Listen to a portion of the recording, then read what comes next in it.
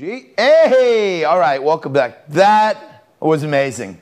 For those of you just tuning in, you missed it. Sorry, but you're watching Stop the Steal TV. No, you thought you were tuning in for Liquid Lunch, right? Okay. That's going to return shortly after Donald Trump is certified as the president again. But from now until the end of this whole mess that we're in right now, you tune in here every day for all the facts you need to know to stand on your principles and stop the steal. Because Donald Trump's path to victory is still very well at hand. And today we found another great patriot and a great advocate to bring in truth to our elections, fair and freedom to our elections. John Schneider, Bo Duke, Clark Kent's dad in Smallville, partner with Marie Osmond. Oh, Marie Osmond, so pretty. In the Children's Miracle Network. And he was talking about his great new movie that's coming out. It's called Stand on It. And it's a tribute movie to the great films Smokey and the Bandit. Some great stuff. Okay, now, we have a lot to talk about. I want to talk about Dinesh D'Souza. Dinesh D'Souza, he's a great friend of Michael Johns. You know Michael Johns, he's on with us every Friday. He's the co-founder of the Tea Party movement. Dinesh D'Souza, Michael Johns, and Tucker Carlson all worked together for a right-wing publication way back when, okay?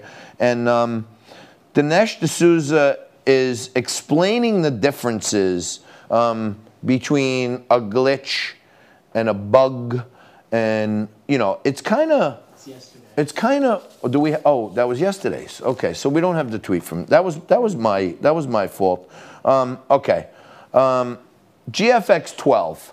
Now, Emerald Robinson is the White House reporter for Newsmax TV. If you're not watching Newsmax TV, you need your head examined because at least they're calling it like they see it over there. And there's a lot of great things happening over there.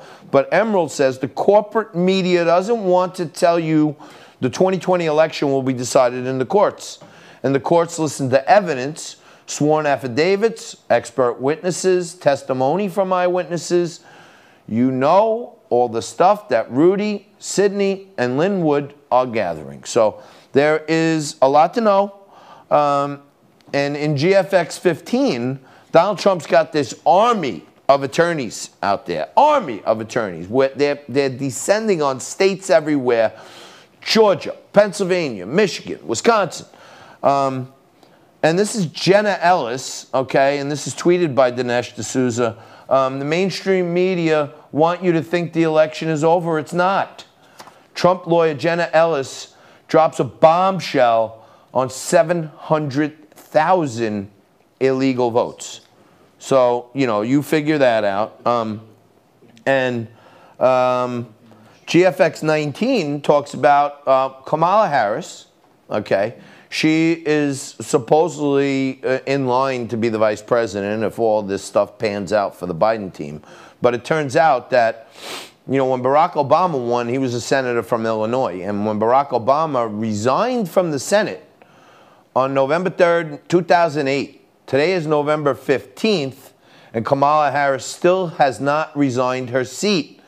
Just goes to show you that even they don't believe that they'll be able to steal this election. So Kamala Harris still hasn't stepped down from a Senate seat, so I guess she's not that confident that she's going to be the vice president. And by the way, when she does step down from that seat, you can rest assured that people across the whole country are going to be sitting there going for that seat to take another one for the Republicans. We're getting 2 in Georgia. That's the way I see it. We're going to have control. I think we're going to have Trump in the White House. And you stick with us. And you help us spread the word because we have to stop the steal.